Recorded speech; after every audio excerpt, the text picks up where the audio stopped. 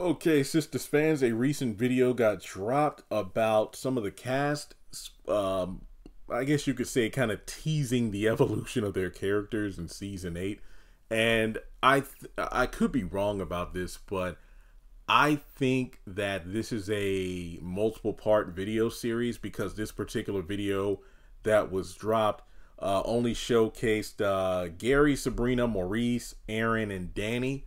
I think, in the coming weeks, I mean, there's, less than 2 weeks. What is it? 13 days from now from when season 8 drops on BET. So I think the next video we might have Crystal, KJ, Ebony, DeVal, all up on there talking about their character, changes and things like that. So we shall see. I could be wrong, but we shall see. So this particular video, I want to focus on, the 5 characters who we got.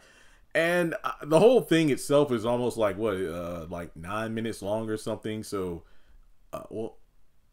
8 or 9 minutes long. But obviously, the usual copyright. Well, then again, I don't think it's copyright claim. I could probably post the whole thing, but I'm not. I will leave a link in the comment section below, pin it to the top. That way you can go check out the full video for yourself. It's cool to get the character or cast giving their insight about their characters. I'm not going to lie though, but then again, I suppose they are speaking from the perspective of season 8, but I think for the most part, they're just talking about the evolution of, hey, from season 1 to season 7. Cause I think even Novi said I can't give too much away. So yeah, I feel like that's a good indicator that, not going to get too much intel on it. We just got to watch and see. But I will say that I disagree with some statements because it kind of made me laugh. I think of 4 specific moments that had me, I had to pause the video and go ain't no way. They said it with a straight face. Now, Cheeto talking about how Gary has a big heart. And I'm like, no, he don't. He only cares about himself and what he wants. Do I think he loves Andy in his own toxic, possessive way? But it's gotten to a point where the obsession is only due to a sexual drive. I mean, the man's out here sniffing panties. Now, I feel like that's a clear indicator that, he a little freaky. But hey, like I said, back when he first was caught doing that at the end of episode 1 of season 7 by Penelope, I am not going to kink shame. But I do feel like the only reason he quote unquote wants Andy is to not lose. And let's remember, the only reason he wanted to get married was due to the whole thing about her not being able to testify against him to the feds. So there's that. But Gary having a big heart, I highly disagree with that. Now, Sabrina, I can't, Novi is a very, and I'm not simping here. I just gotta say, and I feel like everybody agrees, Novi is a very beautiful woman. And I mean, we know Sabrina for her unique taste in fashion. But I believe, and I hope this is the correct description of the outfit, when she's sitting on the couch in her denim outfit, what is it, the denim shirt jacket and then the jeans, she looked adorable. I just love, I feel like, with consent, of course, if I ever met Novi, I just want to give her a big hug because, her smile, the skin, her personality, I think it's amazing. But enough of me, simping aside. I know that her character has been described as I know she was confused in season 1, and I'm thinking to myself, Novi, no offense, but confused is the best way to describe Sabrina throughout the entire course of this series. I don't think the I can't even think of Blanche from the Golden Girls. Wasn't that Betty White's character's name? Blanche? I know Pam gave her that description in the last season, but yeah, she talks about how, Sabrina was trying to come out her comfort zone and try new things with Calvin, but obviously things didn't work out. And it's when that relationship ended, these two were never in a relationship.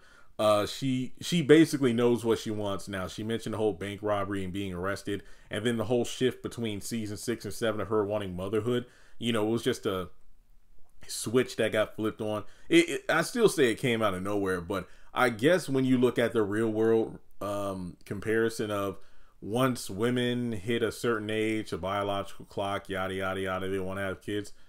I guess that makes sense. But some people, honestly, I didn't despise season. Wait, did I? I feel like I did not like season 7 Sabrina all that much. I wouldn't say it was the worst, but I remember saying like, yo, she trying to trap Rich and this, that, and the third. In a way she kind of did. So, I don't know. I love Novi. Not so much Sabrina sometimes. So, but I remember doing a video a long time ago about out of the core 4 group of sisters, if there was one I would date or at least go on a date with, it would probably, yeah, it would no doubt be Sabrina. Yeah, so, I don't know. Yeah.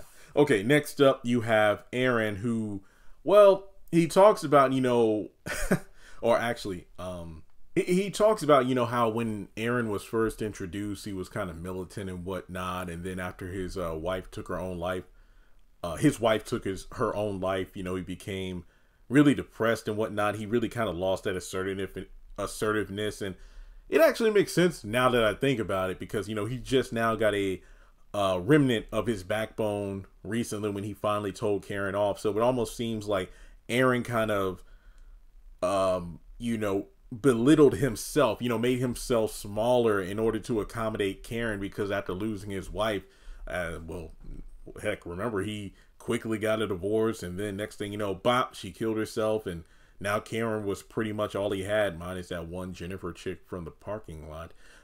So yeah, he talks about how, you know, now with the baby coming and whatnot, or babies coming and whatnot, we're going to see probably like a different side of him. But I wouldn't say Aaron evolved. It's almost like, you know, he regressed as a character due to his own emotions, and basically is super simp. That's the best way to put it. And now he's kind of turning around to his old self, but I don't even know.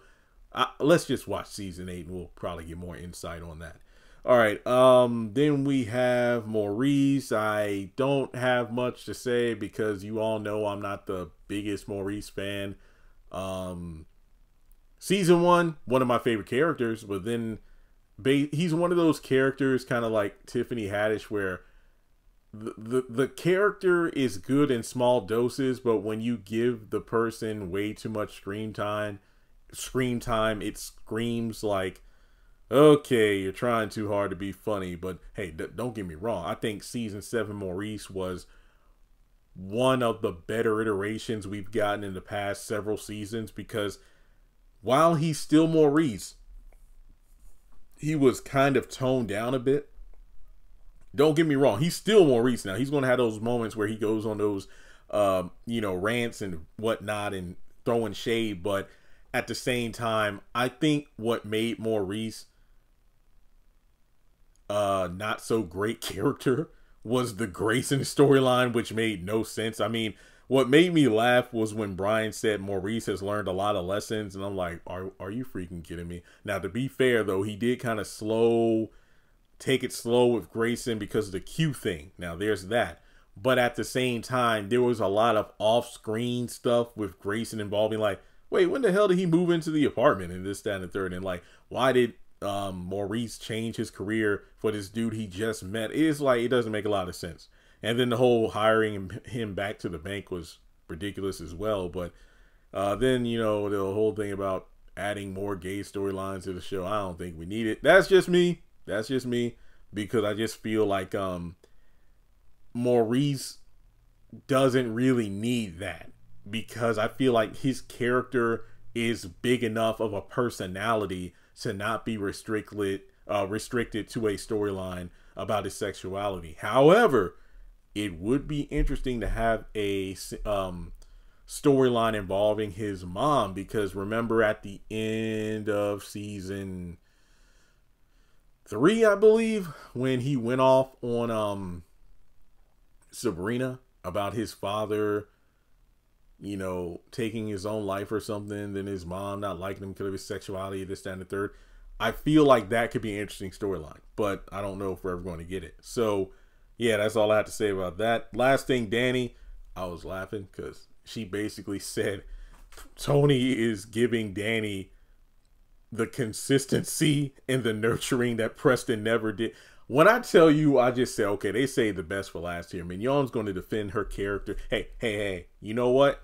Props to her for doing that, but I heavily disagree because of the fact that, you know, she did mention the one scene I really love from season 1 between her and Preston at the kitchen table. This was towards the very end of season 1, but then like the next morning he left. But it's like, you tell him to do something. It's like, you need to do this. And then when he does it, you get all in your feelings about it. I don't know. But yeah, just Tony being, oh yeah, because Preston didn't have a bitter ex-wife or 2 bratty ass kids that steal stuff, but whatever. Yeah, Tony's the best choice, Danny. Yeah, do you, boo-boo.